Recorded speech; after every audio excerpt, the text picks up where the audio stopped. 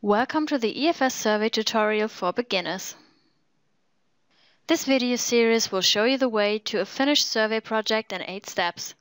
This video covers step 1, how to create a new survey project.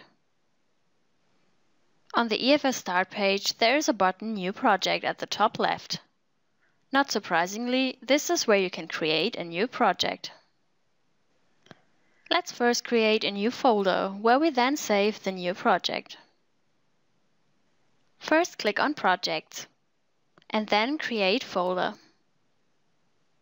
Give the folder a name, if necessary a description. Click Create, that's all. Now we will create the actual project.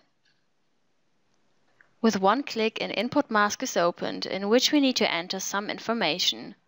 Let's go through the fields one after another. Enter a title for your project. An asterisk indicates fields that must be filled in. In the line Project Type, you can choose whether you wish to create an anonymous or personalized survey. Anyone with a link to the survey can participate in anonymous surveys. In contrast, in order to participate in a personalized survey, you need an invitation. Later on, in another tutorial, we will show you how to send invitations and manage the participants. For the questionnaire layout, the responsive layout is selected by default when you create your first project.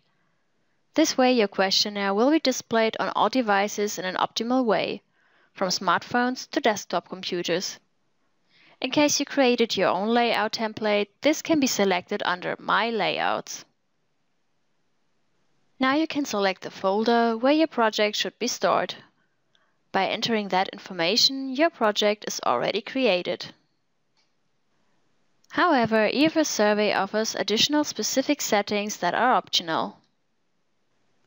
You can choose which user groups should have access to the project.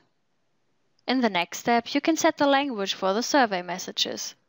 The survey messages are inscriptions, for example, for the progress bar and buttons, but they are also the messages for incorrect entries and other system messages.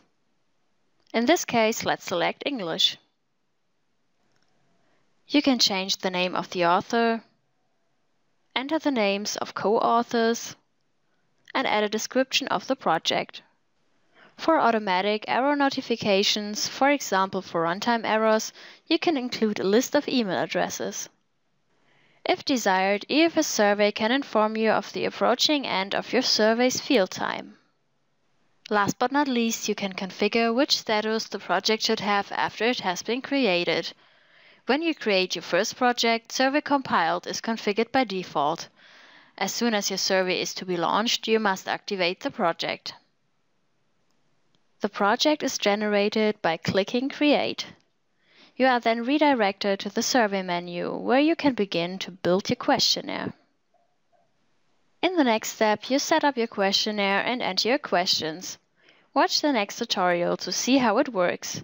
Good luck with your project!